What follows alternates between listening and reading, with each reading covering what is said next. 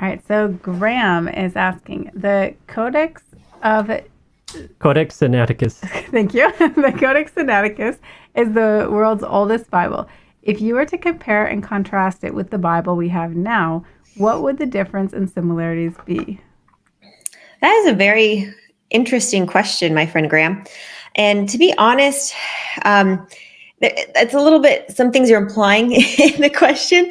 So I'll first kind of address, first of all, what is the Codex Sinaiticus? If I'm not saying it right, please correct me. Sinaiticus. Sinaiticus. So basically, at least that's how I've heard scholars say it. Okay, I'm not a scholar, but I do know what this book is. Or people call it the Book of Sinai. It's basically an old manuscript written completely in Greek, where of basically most of the Bible. And so this book, I'll just call it the Book of Sinai, so I can say it the right way. Is basically it's all the New Testament, about half the Old Testament, and the Apocrypha, which are these added books that are not really part of the canon. Now, as far as how it's similar and how it's different than the Bible we have today, it kind of depends on which Bible you're using. I'll say first, because if you look at the King James Version, for example, there's a lot of things that are missing in the Book of Sinai as opposed to what we have as the Bible today, is the King James Bible.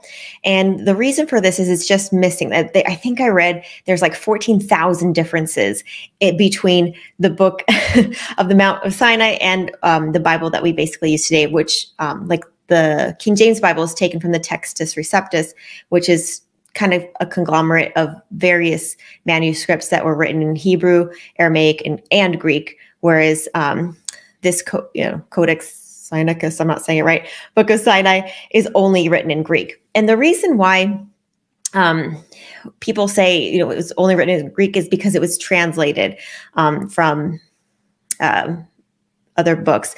But the thing is, where I have some setbacks between using this as a reliable source is, like I said, there's a lot of things missing.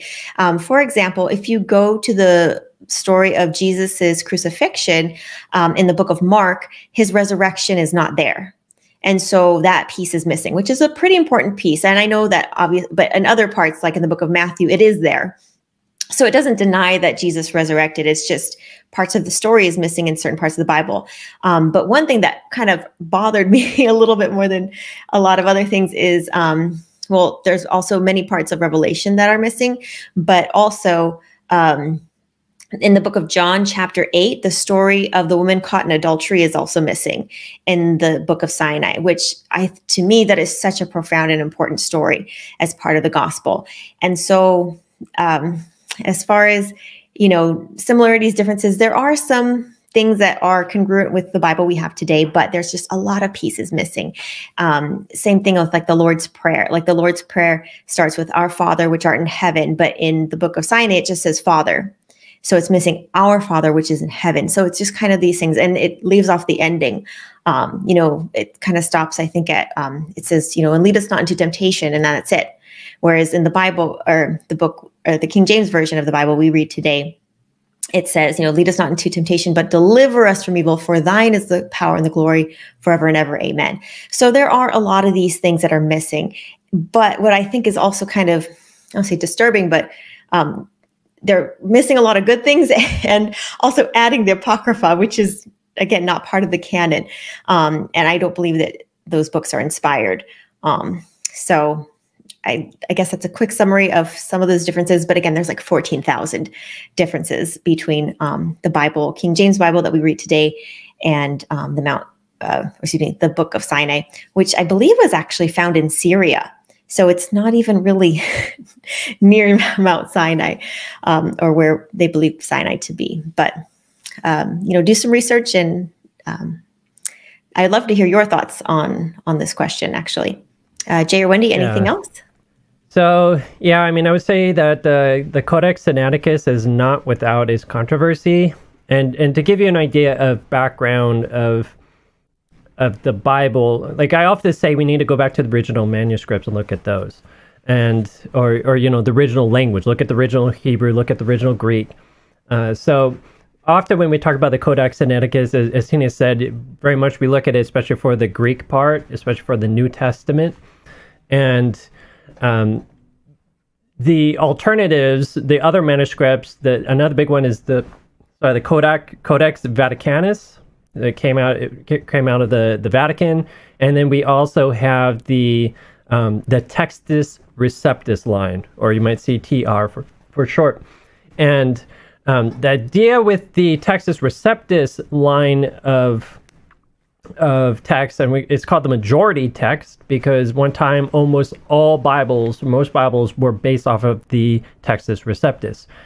We don't have really old Textus Receptus documents, but think of it this way, that people going out of the Middle East, going out of where ancient Christianity was, parts of Europe, they make copy after copy after copy after copy in every way that they go to take more copies. And these copies are even used to make Bibles in hundreds of different languages.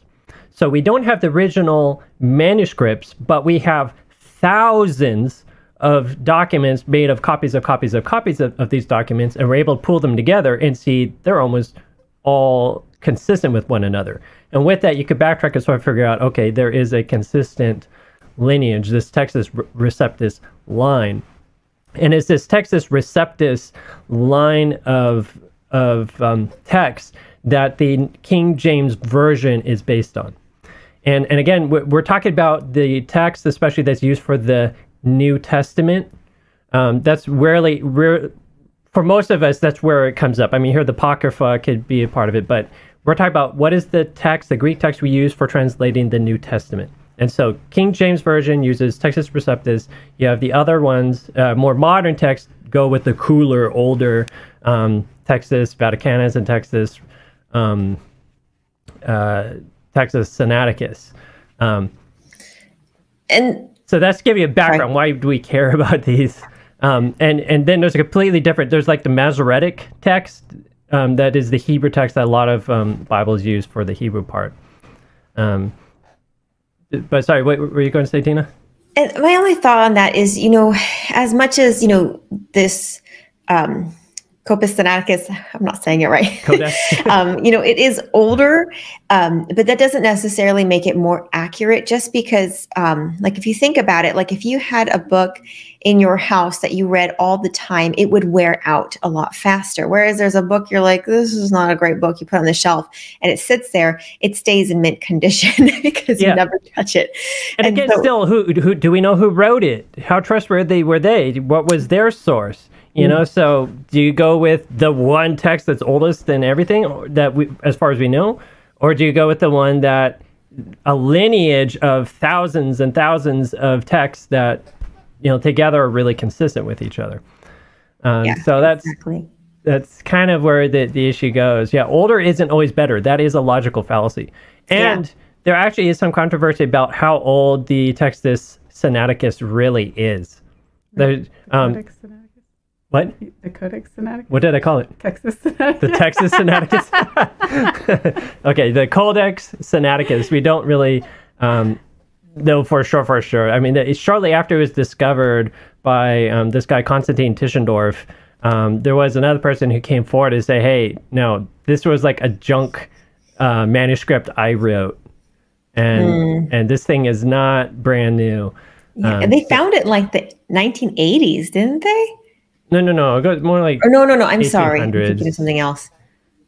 Late 1800s, I think is when it happened. But supposedly he talk about Constantine Tischendorf. He was at the place at Mount Sinai where there's the where monks hang out, sort of that sort of thing.